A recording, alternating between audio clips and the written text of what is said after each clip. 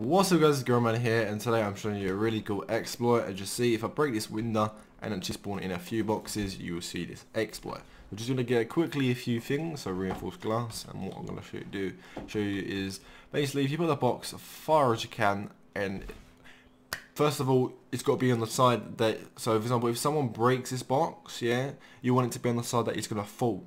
For example, I want it to fall on the opposite side, so this side where I am now, so I can access on the other side, if that makes sense.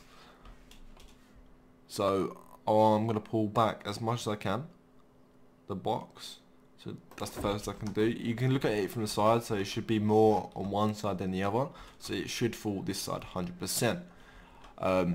What you can do with this as well, you can add a glass. You can add this as well, to kind of make sure it doesn't fall that way.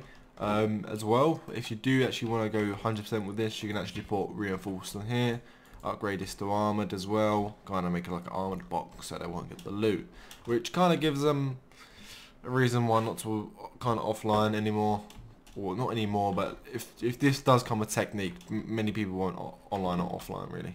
I don't think people are going to do much of that, just because this will be such an OP exploit, and if someone does make like an armored box, example, like that, with the window there, that's going to cost quite a shit ton of like rockets, to be honest. And if you have like multiple of these, I don't know, for example 6 of these in your base, and then yeah, I won't rate this, to be honest. So I'll show you again, so I'll just break this, I'll throw some HQ in here like that, so that's kind of should be enough, and I'll break it from this side. What should happen, should break on the opposite side. As you see, you're getting the stash, but you could access that box. So the stash is now on this side, as you see, which is pretty cool. There's multiple ways you can do this. So you could add the box like that, what I showed you on here, or you could add the box like this, but it's quite hard to get that one to fall the stash on the opposite side, if that makes sense. It is possible. I have done it multiple times. It's not working where it was yesterday when I was testing it, because it was kind of making the box kind of wonky. How do I explain this? Like kind of going like a different angle than this. It was even more wonky. So for now, guys, I'll just use this till I muck around with the other one, and if I do come be able to make up the other one, I'll put a separate video up for that one. So what you're gonna do, keep pulling it back, as you see, as further as it can go. Actually, it's rotated, so yeah. So you see it's on this side now, and then obviously it's more on this side, so it's gonna break that side.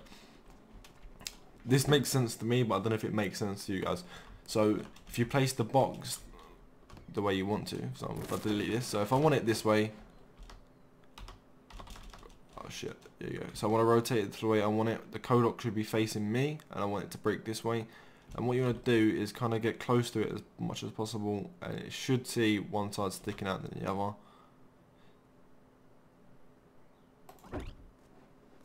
Like so, as you see that, so it will break out this side more because this side's more sticking out, so it means the stash will kind of hit this corner before, and they shouldn't be able to pick it up at all before it breaks, which is a really cool exploit, because they'd have to break the window as well, which is really cool.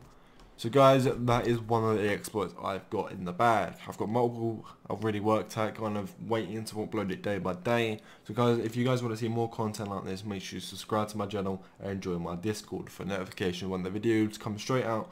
Thank you for watching, have a great day, and peace.